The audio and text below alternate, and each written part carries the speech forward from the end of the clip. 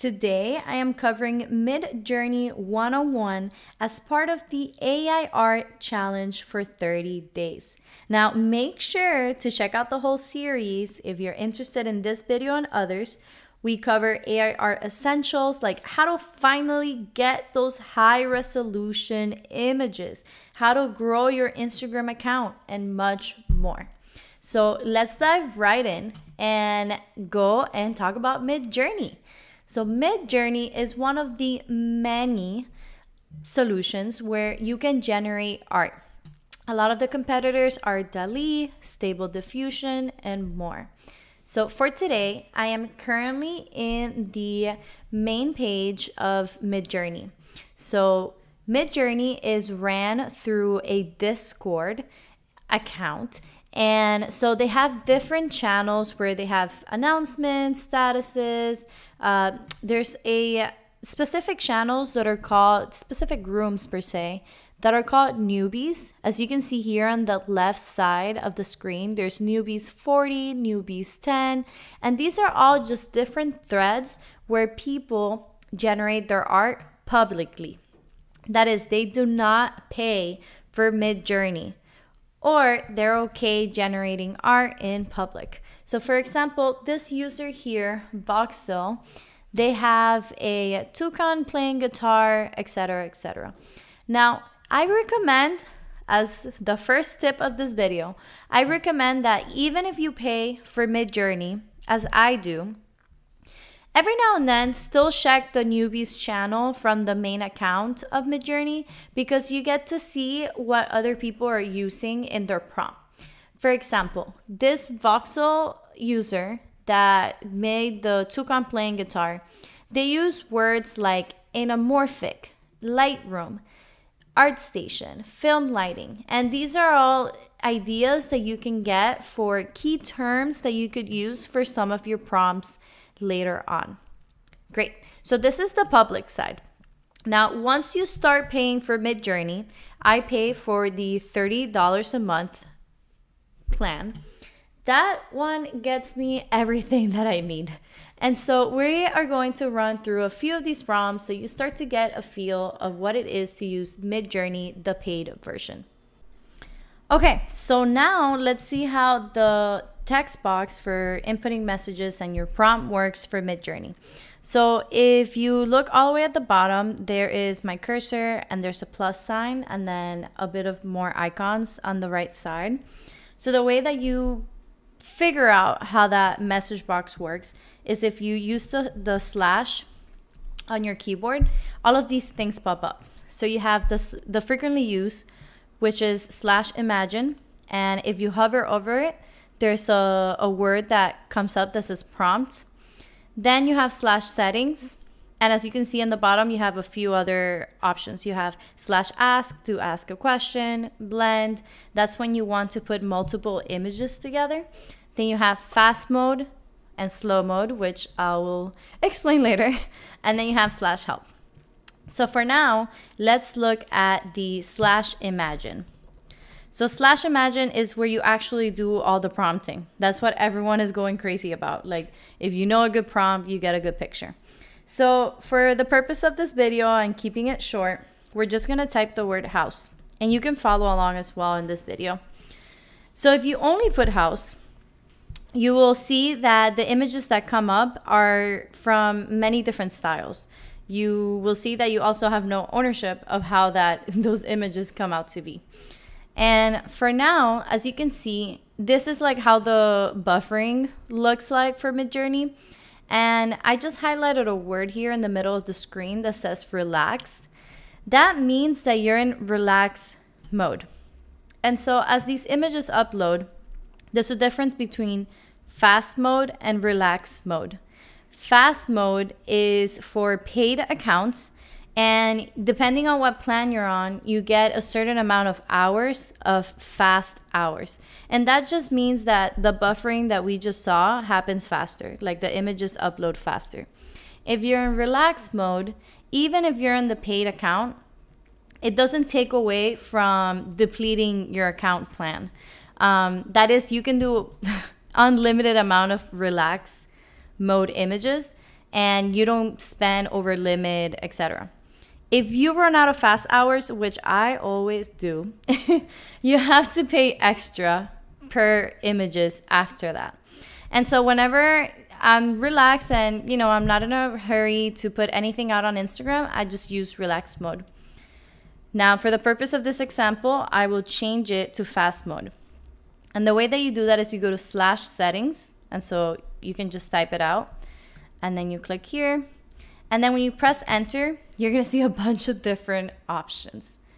So the first line here, the first row, are which versions of Midjourney do you want to use? So right now I have it a Midjourney version 4. If you're following along, which again, I recommend you do, you should go ahead now and look at your settings and see which version of Midjourney you're using, because the older versions that you use, the worse like the graphics and resolutions will be, since it is kind of like when they have app releases or video game releases, you want to use the latest one. In this case, Midjourney 4. The second row is about the quality specifically of that image. I have high quality, 2 times the cost. I recommend you go for that one every time. And then for styling, which is the third row, you have style low, style medium, style high, etc. I recommend you use style low or style medium just because you want to have a little bit of more control in future videos, or you can play around with it later. If you do style very high, you do lose a lot of the details of an image. So again, I recommend you use style low. Then the last two, you have regular upscale, light upscale, and beta upscale. I will tell you right now, light upscale is most of the times no bueno. It is no good. You can try it out again and experiment with it, but for the purpose of this video and for the purpose of getting your settings, copied from here, just put regular upscale. And then lastly, we have public mode, private mode, remix, fast mode, and relax. So let's break those down. Public mode versus private mode, you have to pay to have private mode. Now you're probably wondering, but hello, you shared a public channel earlier. What do you mean there's a public mode here? So there's a difference between using the threads in the main channel that set newbies 40, newbies 70. That means that everyone can see your images at all times. Being in public mode with direct messages to Midjourney bot means that Midjourney can see them, and in a gallery that I'll show you later, other people can figure out a way of finding your images. Great. In private mode, no one can see it. It's just you. It's usually a very expensive plan. It's mostly for companies. Then remix mode, I'll go into it right after this. And then fast mode and relax mode is what I had just explained. Alrighty.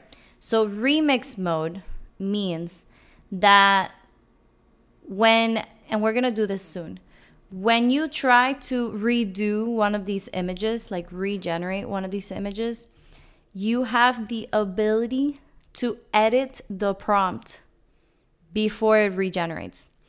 If you don't have remix mode on, it just tries again without any input from you. Okay, so let's go to the images that we got. So Midjourney always gives you 4 images per prompt. So right now we have 4 different types of houses. We have one that apparently is in Mars. Then we have a very beat up house. And they're all different colors, different cinematic backgrounds. There's nothing tying them together. And so to see one of them bigger, you just click on the U. So U1, U2, U3, U4. They match the images that you see. So U1 is the top left. U2 is the top right. U3 is the bottom left. U4 is the bottom right. So I'm going to put U4 for now. And that just means that that bottom left, that bottom right is going to go into a bigger scale. That exact same image. Now, the ones that you see in the bottom is V1, V2, V3, V4. Again, the numbers correspond the quadrant section, and then the V means that you want a version of that image, but not the exact same image. So we're going to put V4, and then you have this remix pop up. This only works if you have the remix mode under the settings. So for remix, I'm going to put now Octane render. And little by little, you're going to figure out like the different key terms that you can use. But this means that I was able to go from one image, edit my prompt, and then move on and continue through that, as opposed to, again, just generating it by itself. The last thing I will show you for now is if you go to /imagine prompt, you can like knock yourself out, guys.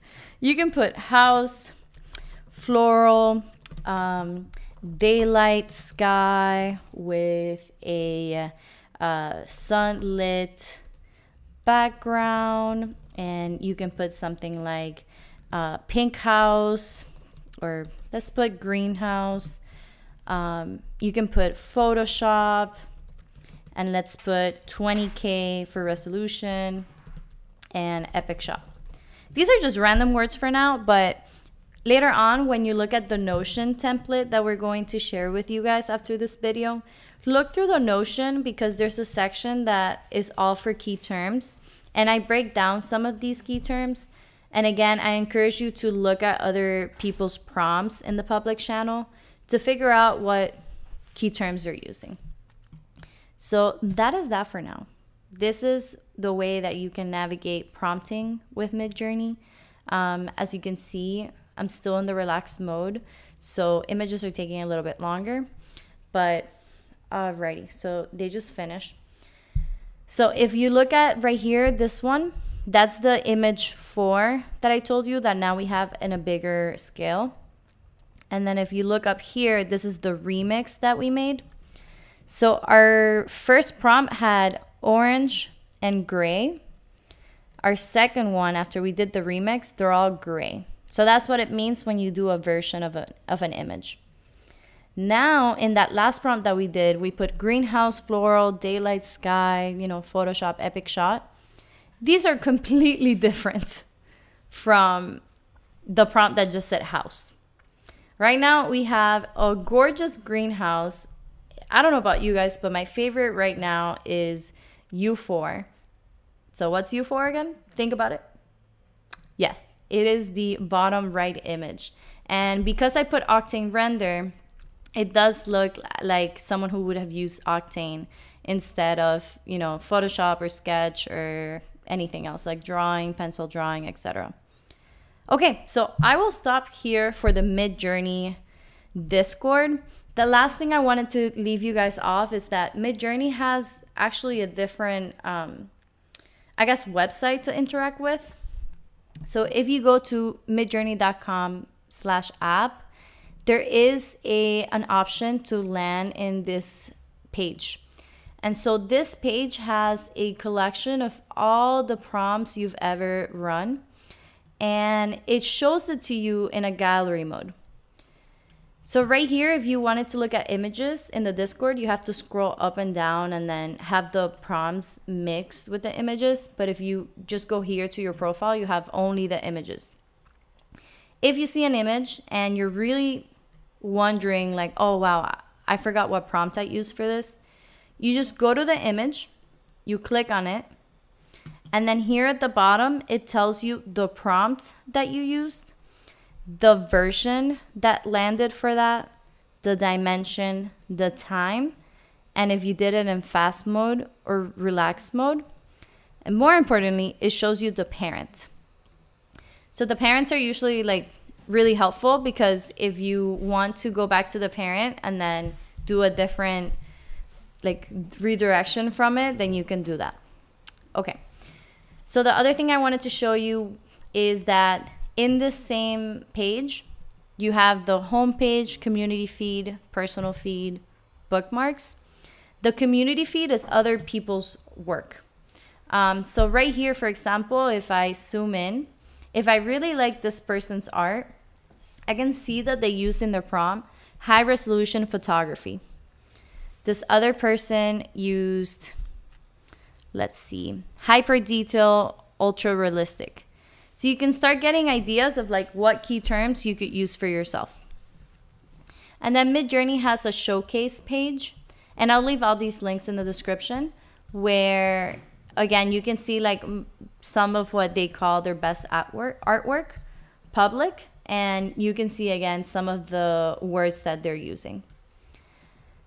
The last thing is, in your profile, you do have collections. If you want to not just look at a laundry list of, your gallery with a bunch of images, you can section them out. And the way that you do that is you go on a picture, and then you have these different options. You have the 3 dots, and that's to copy the command, the prompt. You can open in a new tab, or you can save the image to your computer. If you put add collection, then you can start figuring out which collection you want to put it in, if it's a new collection or not. Okay, I would leave you there. That was Midjourney 101. I know it was a lot, but it's also really fun. So if you need to rewatch this video, go ahead, pause and follow along. And again, look at the Notion site that we'll have in the description. We are running this for 30 days, so don't forget to like and subscribe and follow along the 30 days of AI art. Bye, guys.